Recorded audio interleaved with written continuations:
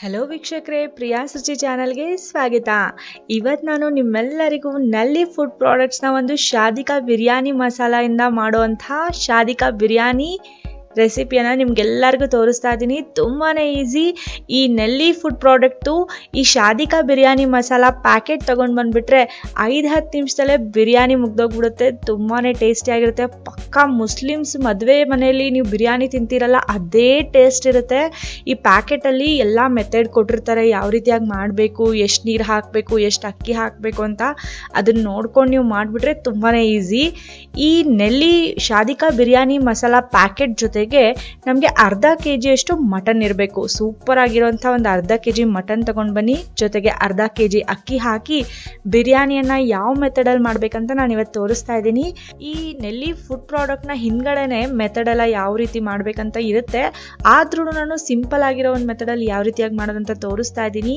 ಬನ್ನಿ ಈಗ ನೆಲ್ಲಿ ಶಾದಿಕಾ ಬಿರಿಯಾನಿ ಮಸಾಲವನ್ನು ಯೂಸ್ ಮಾಡಿಕೊಂಡು ಸೂಪರ್ ಆಗಿರೋ ಬಿರಿಯಾನಿಯನ್ನು ಟ್ರೈ ಮಾಡೋಣ. ಈ ಬಿರಿಯಾನಿಯನ್ನು ಮಾಡೋದಕ್ಕೆ ನಾನು ಅರ್ಧ kg ಮಟನ್ ತಗೊಂಡಿದ್ದೀನಿ. ಅರ್ಧ kg ರೈಸ್ ಹಾಕ್ತಾ ಇದ್ದೀನಿ. ಈ ಫುಲ್ ಪ್ಯಾಕೆಟ್ ಬಿರಿಯಾನಿ ಮಸಾಲಾಗೆ ಅರ್ಧ kg ಮಟನ್ ಇದ್ಬಿಟ್ರೆ ಸೂಪರ್ ಆಗುತ್ತೆ. ಈಗ ಈ ಶಾದಿಕಾ ಬಿರಿಯಾನಿ ಮಸಾಲ ಪ್ಯಾಕೆಟ್ನ ಯೂಸ್ ಮಾಡ್ಕೊಂಡು ಕುಕ್ಕರಲ್ಲಿ ಬಿರಿಯಾನಿ ಸ್ಟಾರ್ಟ್ ಮಾಡೋಣ. ಮೊದಲಿಗೆ ಕುಕ್ಕರ್ಗೆ ನಾನು 3 ಚಮಚದಷ್ಟು ಎಣ್ಣೆ ಹಾಕ್ಕೊಳ್ಬೇಕಾಗತ್ತೆ. ಎಣ್ಣೆ ಕಾದ್ಮೇಲೆ ಒಂದು 4 ಹಸಿಮೆಣಸಿನ್ಕಾಯಿನ ಇಡೀ ದಿನ ಹಾಕೊಂಡ್ಬಿಡಿ. ಸ್ವಲ್ಪ ಖಾರವಾಗಿದ್ರೆ ಚೆನ್ನಾಗಿ ಅನಿಸುತ್ತೆ. ನಾವು ಎಕ್ಸ್ಟ್ರಾ ಖಾರ ಬೇಕಿದ್ರೆ ಹಾಕೊಳ್ಳಿ, ಇಲ್ಲಾಂದ್ರೆ ಸ್ಕಿಪ್ ಮಾಡ್ಬೋದು. ನಾನು 2 ಟೊಮ್ಯಾಟೋನ ಸಣ್ಣದಾಗಿ ಹೆಚ್ಚಿ ಹಾಕೊಳ್ತಾ ಇದ್ದೀನಿ. ಇದು ಕೂಡ ಕಂಪ್ಲೀಟ್ಲಿ ಆಪ್ಷನಲ್, ಬೇಕಿದ್ರೆ ಹಾಕೊಳ್ಳಿ. ಇದನ್ನು ಹಾಕೊಂಡ್ರೆ ಚೆನ್ನಾಗಾಗುತ್ತೆ. ನಾನು ಒಂದು 2-3 ಸಲ ಟ್ರೈ ಮಾಡಿದ್ದೀನಿ. ಟೊಮ್ಯಾಟೊ ಹಾಕಿದ್ರೆ ತುಂಬ ಚೆನ್ನಾಗುತ್ತೆ. ನೀವು ಕೂಡ ಟೊಮೆಟೊ ಬೇಕಿದ್ರೆ ಹಾಕೊಳ್ಬೋದು, ಬೇಡ ಅಂದರೆ ಸ್ಕಿಪ್ ಮಾಡ್ಕೊಳ್ಳಿ. ಇದನ್ನು ಚೆನ್ನಾಗಿ ಸ್ವಲ್ಪ ಸಾಫ್ಟ್ ಆಗೋವರೆಗೂ ಚೆನ್ನಾಗಿ ಫ್ರೈ ಮಾಡ್ಕೊಳ್ಳೋಣ. ಒಂದು 2-3 ನಿಮಿಷ ಫ್ರೈ ಮಾಡಿದ್ರೆ ಸಾಕು. ಟೊಮೆಟೊ ಪೂರ್ತಿಯಾಗಿ ಸಾಫ್ಟ್ ಆಗುತ್ತೆ. ಸಾಫ್ಟ್ ಆದಮೇಲೆ ಈಗ ಚೆನ್ನಾಗಿ ತೊಳೆದಿಟ್ಕೊಂಡಿರುವಂಥ ಅರ್ಧ kg ಮಟನ್ನ ಹಾಕ್ಕೊಂಡಿದ್ದೀನಿ. ಮಟನ್ನ ಕೂಡ ಈಗ ನಾವು ಆ ಎಣ್ಣೆಯಲ್ಲಿ ಚೆನ್ನಾಗಿ ಫ್ರೈ ಮಾಡ್ಕೊಳ್ಬೇಕು. ಒಂದು 5 ನಿಮಿಷ ಚೆನ್ನಾಗಿ ಫ್ರೈ ಮಾಡ್ಕೊಳ್ಳಿ, ಅವಾಗ ತುಂಬ ಚೆನ್ನಾಗಾಗುತ್ತೆ. ಈಗ ಸುಮಾರು 5 ನಿಮಿಷದಿಂದ ನಾನು ಮಟನ್ನ ಚೆನ್ನಾಗಿ ಫ್ರೈ ಮಾಡ್ಕೊಂಡಿದ್ದೀನಿ. ನೀವೇ ನೋಡ್ಬೋದು ಮಟನ್ದು ಕಲರ್ ಕೂಡ ಸ್ವಲ್ಪ ಚೇಂಜ್ ಆಗಿದೆ. ಈ ಮೂಮೆಂಟ್ನಲ್ಲಿ ನಾನು ನೆಲ್ಲಿ ಫುಡ್ ಪ್ರಾಡಕ್ಟ್ನವರ ನೆಲ್ಲಿ ಶಾದಿಕಾ ಬಿರಿಯಾನಿ ಮಸಾಲ ಪ್ಯಾಕೆಟಲ್ಲಿರೋ ಮಸಾಲ ಪೇಸ್ಟ್ನ ಹಾಕ್ಕೊಳ್ತಾ ಇದ್ದೀನಿ. ಮೊದಲಿಗೆ ಪ್ಯಾಕೆಟ್ನ ಹೊರಗಡೆ ತೆಗಿಯೋಣ. ಈ ಪ್ಯಾಕೆಟ್ನಲ್ಲಿ ಮೇಲ್ಗಡೆ ಕಟ್ ಮಾಡ್ಕೊಳ್ಬೇಕು. ಹಾಗಾಗಿ ಮೇಲ್ಗಡೆ ಮಸಾಲ ಏನಾದರೂ ಇದ್ದರೆ ಈ ರೀತಿಯಾಗಿ ಪ್ರೆಸ್ ಮಾಡ್ಕೊಳ್ಳಿ, ಈಗ ಕೆಳಗಡೆ ಹೋಗುತ್ತೆ. ಈಗ ನಾನೊಂದು ಸೀಸರಿಂದ ಈ ಪ್ಯಾಕೆಟ್ನ ಕಟ್ ಮಾಡ್ಕೊಳ್ತಾ ಇದ್ದೀನಿ. ನೋಡಿ, ಆ ಮಸಾಲ ಪೇಸ್ಟ್ ನೋಡ್ತಾ ಇದ್ರೇ ಟೆಂಪ್ಟ್ ಆಗ್ತಾ ಇದೆ. ತುಂಬ ಒಳ್ಳೆ ಸುವಾಸನೆ ಬರ್ತಾ ಇದೆ. ಮಸಾಲ ಪೇಸ್ಟ್ ತುಂಬಾ ಚೆನ್ನಾಗಿದೆ. ಪೂರ್ತಿ ಮಸಾಲ ಪೇಸ್ಟ್ನ ನಾನು ಹಾಕ್ಕೊಂಡ್ಬಿಡ್ತೀನಿ. ಪೂರ್ತಿ ಮಸಾಲ ಪೇಸ್ಟ್ ಹಾಕಿದ್ದೀನಿ. ನೋಡಿ ಎಂಥ ಒಳ್ಳೆ ಬಣ್ಣ ಇದೆ, ತುಂಬ ಒಳ್ಳೆ ಸುವಾಸನೆ ಬರ್ತಾ ಇದೆ. ಮಸಾಲೆ ಘಮ್ ಅಂತ ಇದೆ ಸ್ಪೈಸಸ್ದು. ಇದನ್ನು ಮಟನ್ ಜೊತೆ ಚೆನ್ನಾಗಿ ಮಿಕ್ಸ್ ಮಾಡ್ಕೊಳ್ಳೋಣ. ಕಲರ್ ಕೂಡ ತುಂಬಾ ಸಖತ್ತಾಗಿ ಕಾಣ್ತಾ ಇದೆ. ಚೆನ್ನಾಗಿ ಮಿಕ್ಸ್ ಮಾಡ್ಕೊಳ್ತಾ ಒಂದು 2 ನಿಮಿಷ ಹಾಗೆ ಫ್ರೈ ಮಾಡ್ಕೊಳ್ಳಿ. ನೋಡಿ ಮಟನ್ಗೆಲ್ಲ ಮಸಾಲೆ ಎಷ್ಟು ಚೆನ್ನಾಗಿ ಹತ್ಕೊಂಡಿದೆ.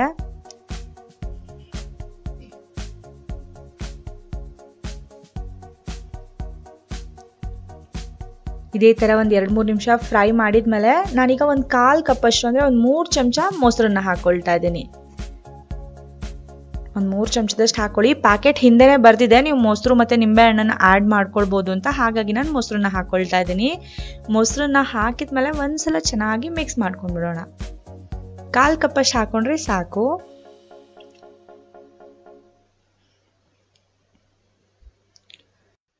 ಈಗ ಮೊಸರನ್ನ ಚೆನ್ನಾಗಿ ಮಿಕ್ಸ್ ಮಾಡ್ಕೊಂಡಿದ್ದೀನಿ. ಈಗ ಈ ಮಟನ್ನ ಬೇಯಿಸ್ಕೊಳ್ಳೋದಕ್ಕೆ ನಾನು ಒಂದು 3-4 ವಿಷಲ್ ಮಾಡ್ಕೊಳ್ಬೇಕಾಗುತ್ತೆ. ಹಾಗಾಗಿ ಇಷ್ಟು ನೀರು ಸಾಲೋದಿಲ್ಲ. ಹಾಗಾಗಿ 1 ಗ್ಲಾಸ್ ನೀರನ್ನ ನಾನು ಇವಾಗಲೇ ಹಾಕ್ಕೊಳ್ತೀನಿ. ಆ 1 ಗ್ಲಾಸ್ ನೀರನ್ನು ಕೂಡ ಆಗಲೇ ಮಸಾಲ ಪ್ಯಾಕೆಟಿಂದ ಪೇಸ್ಟ್ ಹಾಕಿದ್ವಲ್ಲ, ಅದೇ ಪ್ಯಾಕೆಟ್ಗೆ ಹಾಕಿ ಚೆನ್ನಾಗಿ ತೊಳೆದು 1 ಗ್ಲಾಸಷ್ಟು ನೀರನ್ನು ಹಾಕ್ಕೊಳ್ತಾ ಇದ್ದೀನಿ. ನೋಡಿ, ಈ ಪ್ಯಾಕೆಟ್ನ ಚೆನ್ನಾಗಿ ತೊಳೆದು 1 ಗ್ಲಾಸ್ ನೀರು ಹಾಕ್ಕೊಳ್ತಾ ಇದ್ದೀನಿ. 1 ಗ್ಲಾಸ್ ನೀರಿಂದ ನಾವು 3-4 ವಿಷಲ್ ಮಾಡ್ಕೊಳ್ಬೋದು. ಒಂದ್ಸಲ ಚೆನ್ನಾಗಿ ಮಿಕ್ಸ್ ಮಾಡ್ಕೊಳ್ಳಿ. ಒಂದ್ಸಲ ಉಪ್ಪನ್ನ ಟೇಸ್ಟ್ ಮಾಡಿ ನೋಡಿ. ಉಪ್ಪೇನಾದರೂ ಕಡಿಮೆ ಅನಿಸಿದ್ರೆ ಒಂದು ಅರ್ಧ ಚಮಚದಷ್ಟು ಉಪ್ಪನ್ನ ಹಾಕ್ಕೊಳ್ಳಿ. ನನಗೆ ಸ್ವಲ್ಪ ಕಡಿಮೆ ಅನ್ನಿಸ್ತು, ಅವ್ರು ಸ್ವಲ್ಪ ಕಡಿಮೆನೇ ಇರುತ್ತೆ ಉಪ್ಪು, ಹಾಗಾಗಿ ಒಂದು ಅರ್ಧ ಚಮಚ ಉಪ್ಪು ಹಾಕ್ಕೊಳ್ಳಿ. ಇದು ಕುದಿಯೋದಕ್ಕೆ ಸ್ಟಾರ್ಟ್ ಆಗಿದ ತಕ್ಷಣ ಕುಕ್ಕರ್ದು ಲಿಡ್ನ ಕ್ಲೋಸ್ ಮಾಡಿ ನಾವು 3-4 ವಿಷಲ್ ಮಾಡ್ಕೊಳ್ಳಿ.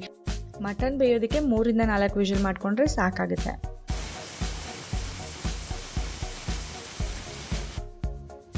ನಾನು ಮಟನ್ನ 3 ವಿಷಲ್ ಮಾಡ್ಕೊಂಡಿದ್ದೀನಿ. ಕುಕ್ಕರ್ ಪೂರ್ತಿಯಾಗಿ ತಣ್ಣಗಾದ್ಮೇಲೆ ಕುಕ್ಕರ್ದ ಲಿಡ್ನ ಓಪನ್ ಮಾಡ್ಕೊಳ್ತಾ ಇದ್ದೀನಿ. ತುಂಬ ಒಳ್ಳೆ ಪರಿಮಳ ಬರ್ತಾ ಇದೆ. ಆ ಮಸಾಲ ಪೇಸ್ಟು ಘಮ ತುಂಬಾ ಚೆನ್ನಾಗಿದೆ. ನೋಡಿ ಮಟನ್ನ ಚೆಕ್ ಮಾಡ್ತೀನಿ. ಆಲ್ಮೋಸ್ಟ್ ಒಂದು 70 to 80% ಚೆನ್ನಾಗಿ ಬೆಂದಿದೆ. ಈಗ ಇದನ್ನು ಒಂದ್ಸಲ ಚೆನ್ನಾಗಿ ಮಿಕ್ಸ್ ಮಾಡ್ಕೊಳ್ಳಿ. ಈಗ ನಾವು ಇದಕ್ಕೆ ರೈಸ್ನ ಆ್ಯಡ್ ಮಾಡ್ಕೊಳ್ಬೋದು. ನಾನು 2 ಕಪ್ಪಷ್ಟು ರೈಸ್ನ ತೊಗೊಂಡಿದ್ದೀನಿ, ಅಂದಾಜು ಅರ್ಧ kg ಇದೆ. ನಾನು ಬುಲೆಟ್ ರೈಸ್ನ ತೊಗೊಂಡಿದ್ದೀನಿ. ನಿಮ್ಗೆ ಯಾವ ರೈಸ್ ಬೇಕೋ ಅದನ್ನು ತೊಗೊಳ್ಳಿ. ಚೆನ್ನಾಗಿ ತೊಳೆದಿಟ್ಕೊಂಡಿದ್ದೀನಿ. 2 ಕಪ್ಪಷ್ಟು, ಈ ಲೋಟದಿಂದ 2 ಕಪ್ಪಷ್ಟು ನಾನು ಅಳತೆ ಮಾಡಿ 2 ಲೋಟ ಅಕ್ಕಿ ತೊಗೊಂಡಿದ್ದೀನಿ. 2 ಲೋಟ ಅಕ್ಕಿಗೆ 4 ಗ್ಲಾಸ್ ನೀರು ಬೇಕಾಗುತ್ತೆ. ಈಗ ಮೊದಲು ಅಕ್ಕಿಯನ್ನು ನಾನು ಹಾಕ್ಕೊಳ್ತಾ ಇದ್ದೀನಿ. ಆಲ್ರೆಡಿ 1 ಗ್ಲಾಸ್ ನೀರನ್ನು ಹಾಕಿ ನಾನು ವಿಷಲ್ ಮಾಡಿದ್ದೀನಿ. ಹಾಗಾಗಿ ಈಗ ನಾನು 3 ಗ್ಲಾಸ್ ನೀರು ಹಾಕ್ಕೊಂಡ್ರೆ ಪರ್ಫೆಕ್ಟಾಗಿ ಬಿರಿಯಾನಿ ಆಗುತ್ತೆ.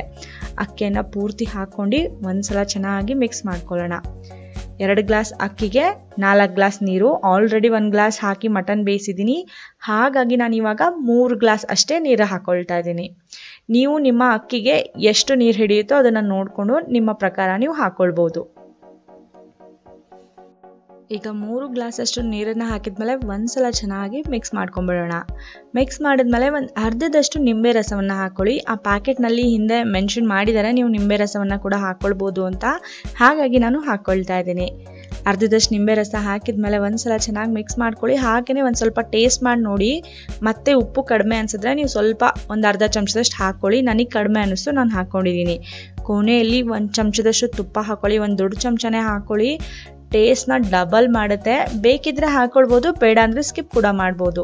ಕೊನೆಯಲ್ಲಿ ತುಪ್ಪ ಹಾಕಿದ್ಮೇಲೆ ಒಂದ್ಸಲ ನಾನು ಚೆನ್ನಾಗಿ ಮಿಕ್ಸ್ ಮಾಡ್ಕೊತೀನಿ. ಈಗ ಮತ್ತೆ ಕುಕ್ಕರ್ದು ಲಿಡ್ನ ನಾನು ಕ್ಲೋಸ್ ಮಾಡ್ಕೊಂಡು 1 ವಿಷಲ್ ಮಾಡಿಬಿಟ್ರೆ ಸೂಪರ್ ಆಗಿರೋಂಥ ಶಾದಿಕಾ ಬಿರಿಯಾನಿ ರೆಡಿ ಆಗಿಬಿಡುತ್ತೆ.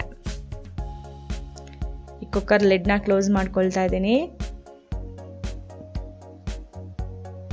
ಈಗ ಕೇವಲ 1 ವಿಷಲ್ ಮಾಡಿಕೊಂಡ್ರೆ ಸಾಕು.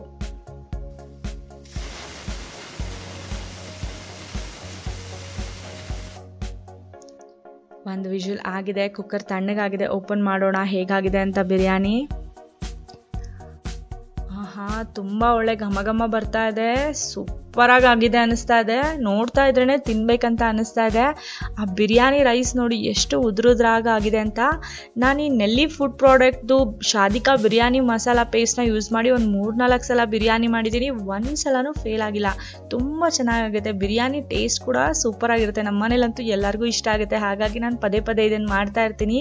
ನೀವು ಕೂಡ ಈ ನೆಲ್ಲಿ ಫುಡ್ ಪ್ರಾಡಕ್ಟ್ ಅವ್ರದ್ದು ಶಾದಿಕಾ ಬಿರಿಯಾನಿ ಮಸಾಲ ಪೇಸ್ಟ್ ಪ್ಯಾಕೆಟ್ ತೊಗೊಂಡು ಬಂದು ಒಂದ್ಸಲ ಬಿರಿಯಾನಿ ಟ್ರೈ ಮಾಡಿ. ನೆಕ್ಸ್ಟ್ ನೀವು ಬೇರೆ ಬಿರಿಯಾನಿ ಟ್ರೈನೇ ಮಾಡೋದಿಲ್ಲ, ಅಷ್ಟು ಸೂಪರ್ ಆಗಿರುತ್ತೆ.